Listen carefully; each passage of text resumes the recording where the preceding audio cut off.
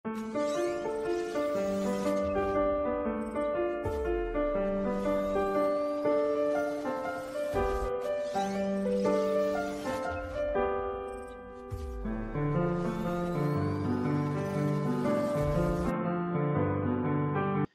मित्रांनो, आज आपण अभ्यासूया एक सामायिक समीकरणे. दोन चलातील दोन रेषीय समीकरणे आपण विचारात घेऊ. उदाहरणार्थ, पहिलं समीकरण x अधिक y बरोबर 14 आणि दुसरे समीकरण विचारात घेऊ x वजा y बरोबर 2. आता आपणास माहित आहे की दोन चलातील रेषीय समीकरणाच्या अनंत उकली असतात. आपण त्यातील काही उकली शोधू. पहिल्या समीकरणाचा अर्थ लक्षात घेऊ. x अधिक y बरोबर 14 म्हणजेच x आणि y च्या अशा कोणत्या किमती आहेत की त्या किमतींमुळे या समीकरणाचं समाधान होईल, म्हणजे दोन्ही बाजू सारख्या येतील. जेव्हा x आणि y च्या किमतींमुळे या समीकरणाचं समाधान होतं तेव्हा त्या दोन किमतींना आपण उकल असं म्हणतो. म्हणून आपण या समीकरणाच्या उकली शोधू.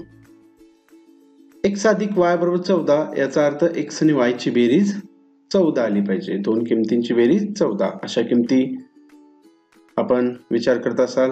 पहिली किंमत आपण शोधूया 5,9 म्हणजे 5 अधिक 9 बरोबर 14. दुसरी किंमत असेल 8,6. तिसरी किंमत आहे 0,14. अगदी याचप्रमाणे चौथी किंमत आपण शोधली वजा 1,15. वजा 1 अधिक 15चं उत्तर येईल 14. या पद्धतीने आपण अनंत उकली शोधू शकतो. आपण 4 उकली या ठिकाणी शोधलेल्या आहेत. याचप्रमाणे दुसरं समीकरण विचारात घेऊ x वजा y बरोबर 2. याच्याही अनंत उकली असतात. या समीकरणाचा अर्थ लक्षात घेऊ. x वजा y बरोबर 2 म्हणजे x च्या किमतीतून y ची किंमत वजा केली असता उत्तर 2 आलं पाहिजे. अशा उकली शोधू आपण. 4,2, त्याचप्रमाणे 12,10, 8,6, 0,-2 अशा अनंत उकली शोधता येते. पण आपण या ठिकाणी प्रत्येकी 4 उकली शोधलेल्या आहेत.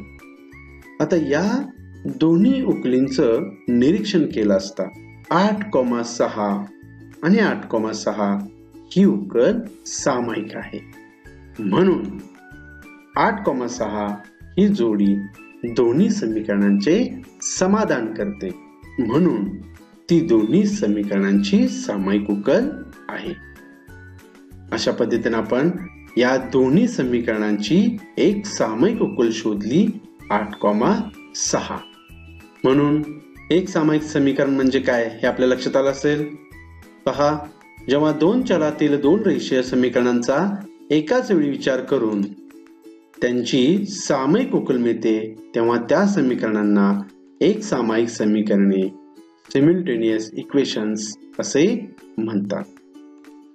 दोन चलातील दोन रेषीय समीकरणांची सामायिक उकल शोधणे यालाच आपण एक सामायिक समीकरणे सोडविणे असे म्हणतो.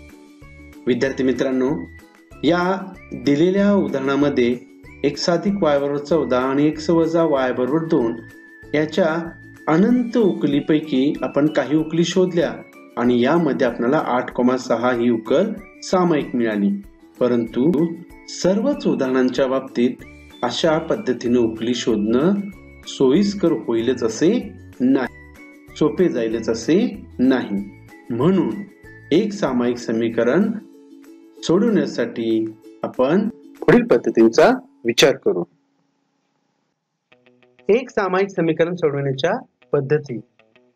एक सामायिक समीकरण सोडवण्याच्या 4 पद्धती आहेत. त्या पुढील प्रमाणे. नंबर 1, चलाचा सहगुणक समान करून चलाचा लोप करणे. 2, एका चलाची किंमत दुसऱ्या चलाच्या रूपात ठेवून चलाचा लोप करणे. नंबर 3, आलेख पद्धती. आणि 4, निश्चयक पद्धती, ज्यालाच आपण क्रेमर्स पद्धती असेही म्हणतात. या 4 पद्धतीनुसार आपणास एक सामायिक समीकरणे सोडविता येतात. चला तर मग पाहूया या 4 पद्धतींचा वापर करून एक सामायिक समीकरण कसं सोडवायचं. त्यातील पहिल्या पद्धतीचा आपण अभ्यास करूया. चलाचा सहगुणक समान करून चलाचा लोप करणे. विद्यार्थी मित्रांनो, x अधिक y बरोबर 14 आणि x वजा y बरोबर 2 हीच एक सामायिक समीकरणे आपण पहिल्या पद्धतीनुसार सोडवूया. चला तर पाहूया प्रश्न. सोडवा x अधिक y बरोबर 14 आणि x वजा y बरोबर 2. उकल x अधिक y बरोबर 14 समीकरण क्रमांक 1 त्याच्याच खाली लिहून घेतलं. x वजा y बरोबर 2 समीकरण नंबर 2. या समीकरणाचं निरीक्षण केलं असता आपल्या लक्षात येतं की y चा सहगुणक त्याचबरोबर x चा सहगुणक सुद्धा समान आहे. मात्र y चा सहगुणक समान असताना त्यांची चिन्ह भिन्न आहेत. म्हणून अधिक y आणि वजा y असल्यामुळे y या चलाचा लोप होतो. म्हणून आपणास अधिक y वजा y निघून गेलेलं दिसतं. म्हणून 2x बरोबर 16 समीकरण 1 व 2 ची बेरीज करून. म्हणून x बरोबर 16 भागिले 2. म्हणून x बरोबर 16 ला 2 भागला असता उत्तर येतं 8. म्हणजे या ठिकाणी x ची किंमत 8 मिळाली.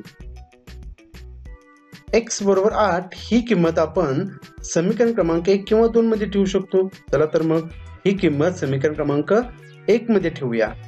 म्हणून समीकरण 1 मध्ये बदल होईल. 8 अधिक y बरोबर 14 म्हणून y बरोबर 14 वजा 8 म्हणून y बरोबर 6. पहा या ठिकाणी आपल्याला x आणि y या दोन्हींच्या किमती मिळाल्या. म्हणून x आणि y ही उकल आपणास मिळाली 8,6. या दोन्ही पद्धतीनुसार मिळालेली उकल एकच आहे. तर या पद्धतीने आपण पहिल्या पद्धतीचा वापर करून या एक सामायिक समीकरणांची सामायिक उकल शोध म्हणजेच ते समीकरण सोडवू. आपण आणखी काही उदाहरणे पाहूया. प्रश्न. खालील एक सामायिक समीकरणे सोडवा. 3x अधिक y बरोबर 5 आणि 2x अधिक 3y बरोबर 1. उकल 3x अधिक y बरोबर 5 समीकरण क्रमांक 1. 2x अधिक 3y बरोबर 1 समीकरण क्रमांक 2. या दोन्ही समीकरणांचं निरीक्षण केलं असता आपल्या लक्षात येतं की y या चलाचा सहगुणक त्याचबरोबर x या चलाचा सहगुणक वेगवेगळा आहे. या ठिकाणी आपण y या चलाचा सहगुणक समान करू. त्यासाठी आपणास समीकरण क्रमांक 1 ला 3 गुणावं लागेल. म्हणून समीकरण 1 च्या दोन्ही बाजूंना 3 ने गुणू. 3x गुणिले 3 अधिक y गुणिले 3 बरोबर 5 गुणिले 3. म्हणून 9x अधिक 3y बरोबर 15 समीकरण क्रमांक 3. याच्याच खाली आपण समीकरण क्रमांक 2 लिहून घेऊ. 2x अधिक 3y बरोबर 1 समीकरण क्रमांक 2. या ठिकाणी 3y आणि 3y सहगुणक समान झाले y चे, मात्र चिन्ह समान आहेत. म्हणून आपण समीकरण 3 मधून समीकरण क्रमांक 2 वजा करू. म्हणजेच वजा बाकीची क्रिया या ठिकाणी करायला लागते. या क्रियेमध्ये आपण दुसऱ्या समीकरणाच्या प्रत्येक पदाची चिन्ह बदलू. म्हणून अधिक 3y आणि वजा 3y याचा लोप होईल. म्हणून 7x बरोबर 14 समीकरण 3 मधून 2 वजा करू. म्हणून x बरोबर 14 भागिले 7. म्हणून x बरोबर 14 ला 7 ने भागला असता उत्तर येतं 2. आता x बरोबर 2 ही किंमत आपण समीकरण क्रमांक 1 मध्ये ठेवू. म्हणून 3 गुणिले 2 म्हणजेच 3 कंसात 2 अधिक y बरोबर 5. म्हणून 6 अधिक y बरोबर 5. म्हणून y बरोबर 5 वजा 6. म्हणून y बरोबर वजा 1. विद्यार्थी मित्रांनो, या ठिकाणी x बरोबर 2 आणि y बरोबर वजा 1 म्हणून 2, वजा 1 ही या समीकरणाची उकल आहे. उदाहरण क्रमांक 2, 5x - 3y = 8, 3x + y = 2. उकल 5x - 3y = 8, समीकरण 1. 3x + y = 2, समीकरण 2. या दोन्ही समीकरणांचं निरीक्षण केलं असता लक्षात येतं x आणि y या दोन्ही चलांचे सहगुणक भिन्न आहेत. आपण या ठिकाणी y चा सहगुणक समान करूया. त्यासाठी आपण समीकरण क्रमांक 2 ला 3 ने गुणूया. समीकरण 2 च्या दोन्ही बाजूंना 3 ने गुणून. म्हणून 3x × 3 + y × 3 = 2 × 3. म्हणून 9x + 3y = 6 हे आपणास समीकरण क्रमांक 3 मिळेल. याच्याच खाली आपण समीकरण क्रमांक 1 लिहून घेऊ. म्हणून 5x - 3y = 8, समीकरण 1. या ठिकाणी +3y आणि -3y यांचा लोप होतो. म्हणून 14x = 14, समीकरण 3 व 1 ची बेरीज करू. म्हणून x = 14/14, म्हणून x = 1. x = 1 ही किंमत आपण समीकरण क्रमांक 1 मध्ये ठेवू. म्हणून 5 × 1 म्हणजे 5 × 1 - 3y = 8, म्हणून 5 - 3y = 8, म्हणून -3y = 8 - 5, म्हणून -3y = 3, म्हणून y = 3/-3, म्हणून y = -1.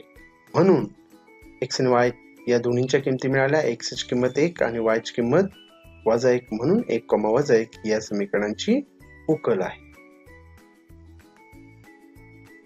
हा व्हिडिओ आपणास आवडला असल्यास नक्कीच लाईक, शेअर आणि सबस्क्राईब करायला विसरू नका. धन्यवाद.